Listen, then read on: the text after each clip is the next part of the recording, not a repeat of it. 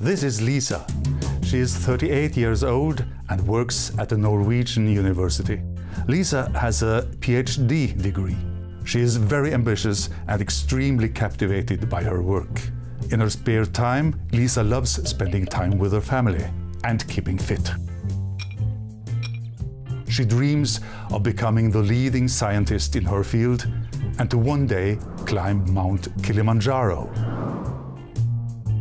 The university where Lisa works is involved in fostering a health-promoting work environment for their employees, and that all employees experience their work as meaningful.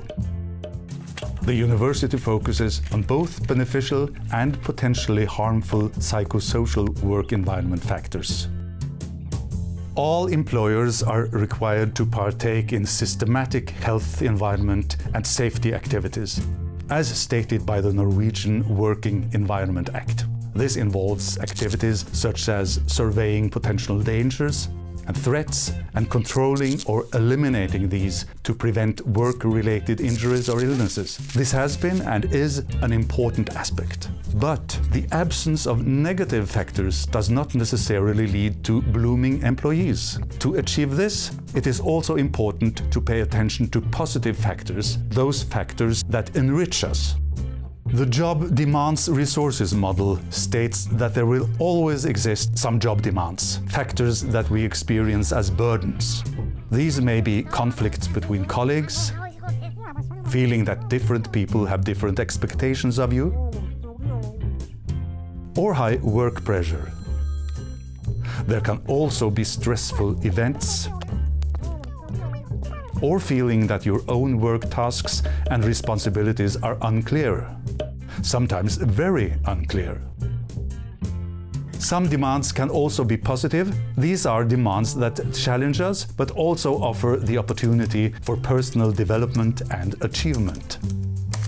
Job resources are those aspects that lead us to experience our work as positive and rewarding. These can be factors such as an open and positive colleague fellowship, being able to influence one's own work, opportunities for growth and development, and clearly defined, achievable goals. Research has shown us that job demands and resources represent two parallel processes. Some job demands can lead us into a health-reducing process, which in worst case may lead to the development of illness. Job resources lead to a motivation process. Job resources contribute to reducing the adverse effects of job demands, help us achieve our goals, and lead to personal growth, learning, and development. Job resources and challenging job demands help create work engagement, which we know influences employee behavior, organizational commitment, well-being, health and productivity in a way that is positive for both individual employee and the organization as a whole. The perceived factors that may lead to a motivational process or a health-reducing process will vary from individual to individual and from workplace to workplace. For some people, having the freedom to decide how to tackle and accomplish a task is viewed as a necessary requirement, while in others, the freedom may lead to anxiety and insecurity.